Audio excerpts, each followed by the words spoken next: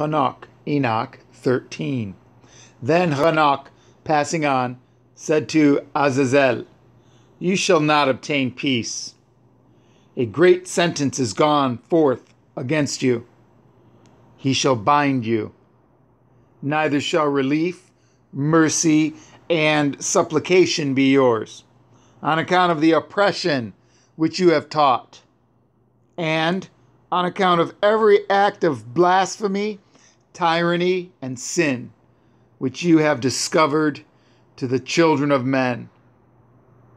Then, departing from him, I spoke to them all together, and they all became terrified and trembled, beseeching me to write for them a memorial of supplication, that they might obtain forgiveness, and that I might make the memorial of their prayer ascend up before the Elohim of heaven, because they could not themselves thenceforwards address him, nor raise up their eyes to heaven, on account of the disgraceful offense for which they were judged.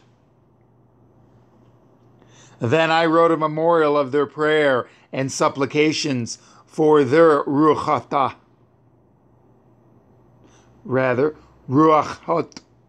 for everything which they had done, and for the subject of their entreaty, that they might obtain remission and rest.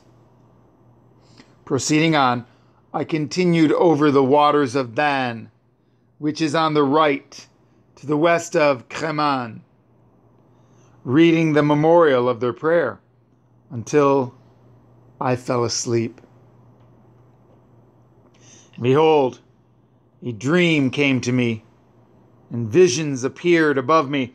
I fell down and saw a vision of punishment, that I might relate it to the sons of heaven and reprove them.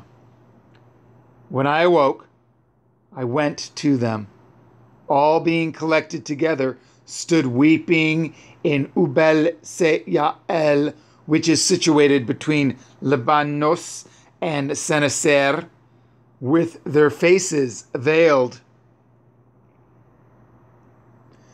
I related in their presence all the visions which I had seen, and my dream, and began to utter these words of righteousness, reproving the watchers of heaven.